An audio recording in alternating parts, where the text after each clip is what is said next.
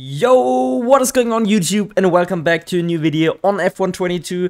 Today we are starting our first kind of tutorial or comparison series, which we've already had on F1 2021, but this year we are gonna check on F1 2022 or F1 22, and we are gonna check out if ABS is faster than no ABS. So first of all, we are gonna set lap times with the same setup, everything exactly the same, without ABS, because that's how we usually drive an F1 car, and how also I'm driving, because we're not allowed to run assists in F1 22 esports or in general F1 esports. And then we're gonna compare with ABS on, and we're gonna drive on Canada today because I think Canada is actually a good track. We are gonna use the preset 4, and we are gonna put it to 50 brake bias, because that's the best way to run it anyways on the game. I have to make it a bit more quiet. Alright, there we go. So I will probably go for around 3 laps on each set and compare and tell you what I notice. So of course, with ABS off, we need to make sure we tray brake into the corners. Otherwise, you're just gonna lock up. I will also demonstrate that to you probably during my lap, even not intentional. For example, the hairpin is really easy to mess up your braking. It's actually fairly easy this year to not lock up anymore, compared to F1 2021 at least, but you can still lock up.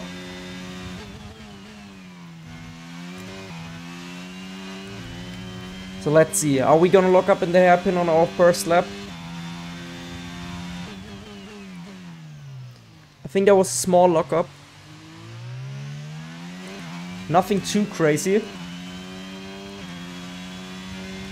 But I think with the ABS, the thing is with ABS, you can just brake later and harder at all times. Oh.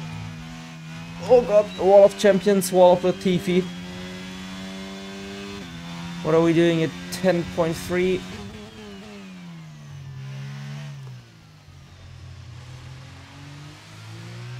I actually don't know. Oh.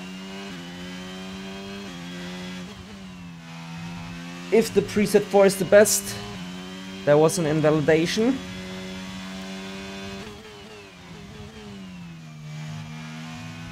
There would also be an invalidation. But we are just gonna compare this setup, these lap times,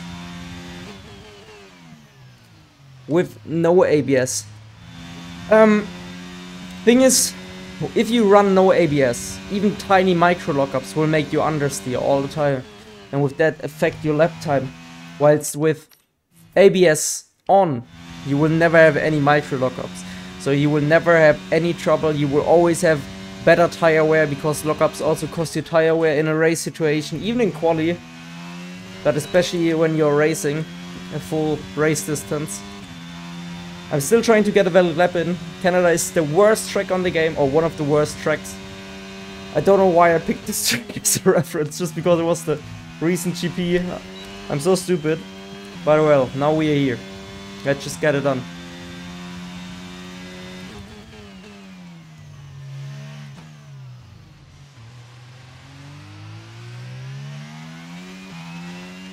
That was decent.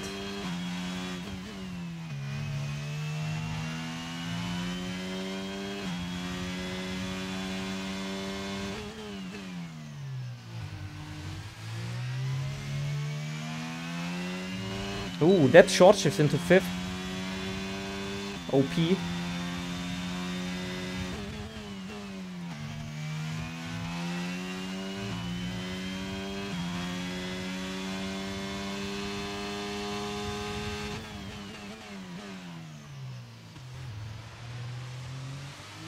Okay, that 4th short shift was really bad. Let's please make it through the chicane so we can move on for our comparison with ABS on.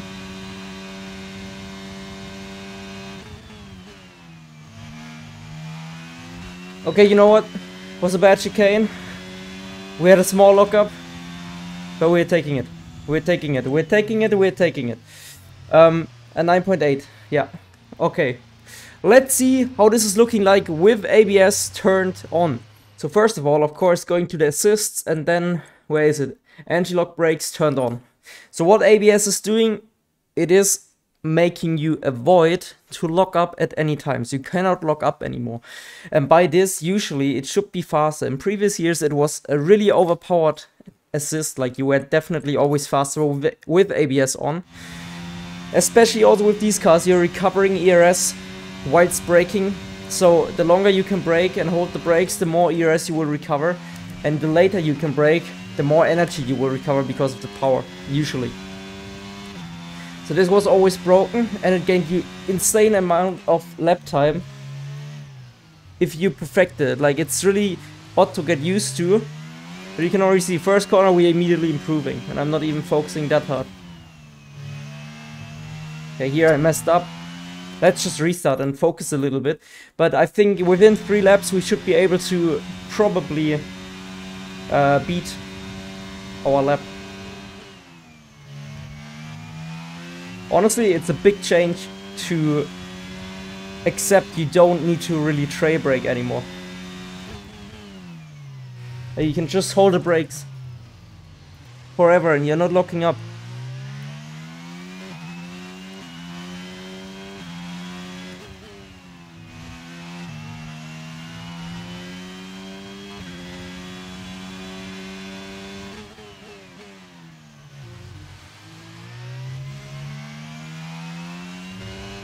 Will be really interesting now to see the hairpin with it, because we won't be able to lock up.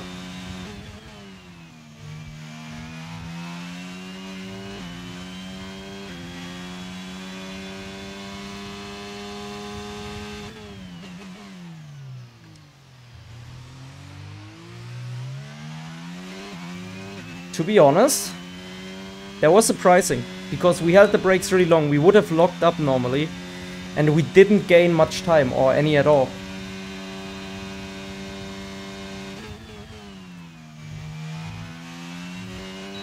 Of course here we gained time, but that was because we messed up the chicane.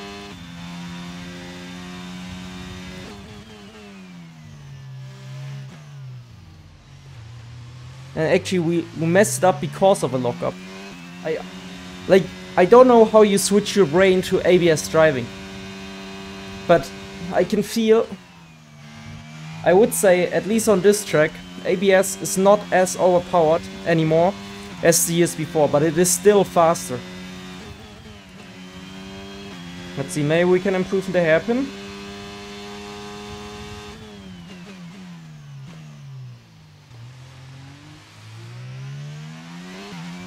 Not a lot, that's really surprising, because I definitely messed up on the hairpin on our no ABS run, and we barely improved, or just held the delta.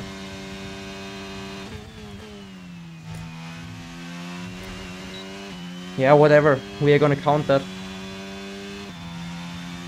So it's not a big improvement. The main thing that we made sure is that we nailed the chicane a bit more than on our no ABS run. And the chicane is always a time gainer. So I would say, by the looks of it, the ABS at the moment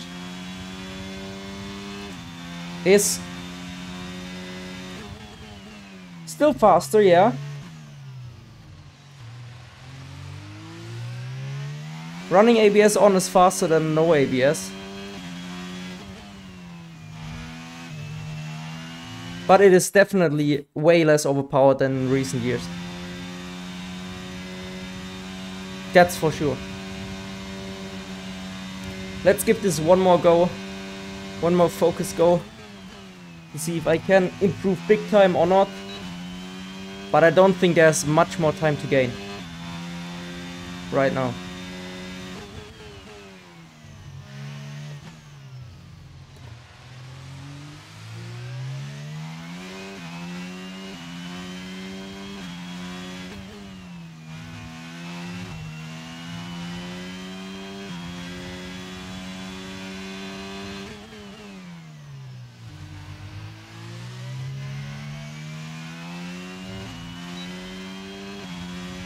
Okay, damn, I improved a lot right now.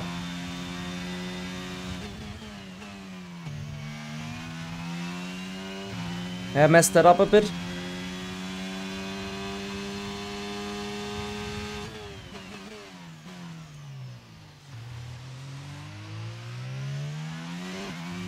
No matter how late I try to brake, the ABS doesn't really help much in that corner. Maybe it's too much braking. Maybe you don't even need to brake that much.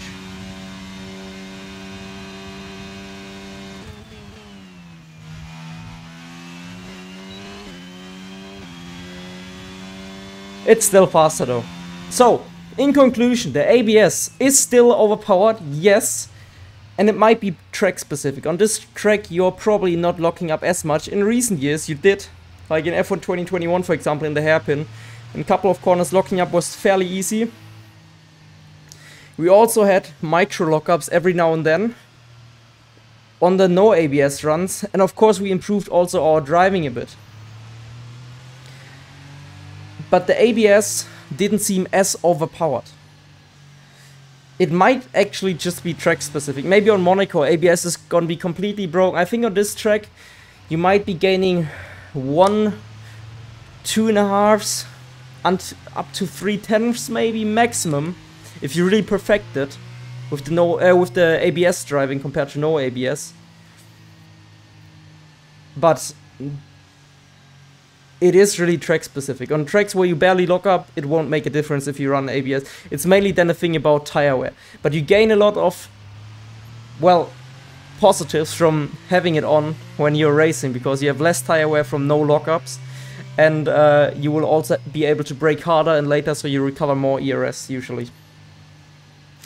Maybe it doesn't work like that, and you actually have less ERS recovery because you can brake later and less because of that. So yeah, I don't know guys, what is your opinion on that? You can still see ABS is still faster, definitely. It's maybe not as overpowered as in recent years, but it's still faster. What is your opinion on it? Leave it down in the comments below, and I hope you found this video helpful. I will also make a video on how to turn off ABS and learn driving without it, a video on that in the near future. If you want to see that, hit the subscribe button, also the bell, so you won't miss it when it goes live. And I will see you in the next video. Take care everyone, you're Marcel, peace.